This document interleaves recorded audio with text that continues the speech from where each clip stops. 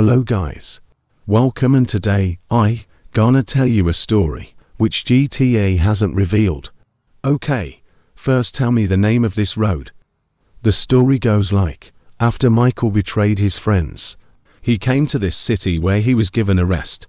According to the story, Michael started a family with his wife and currently in a therapy.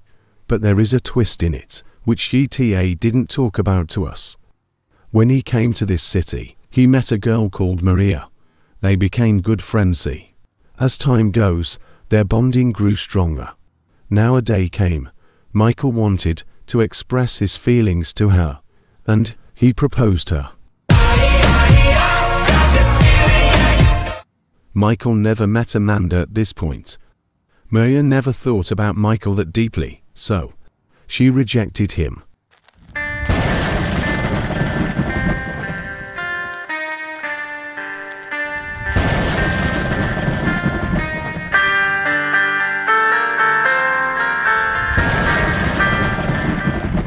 He was so broken after this event that he never met Maria again in his life, but he kept going to the same bar where he met Maria.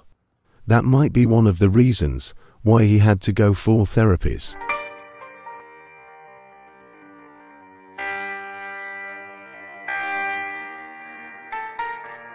If you were with us till the end of the story, like and comment.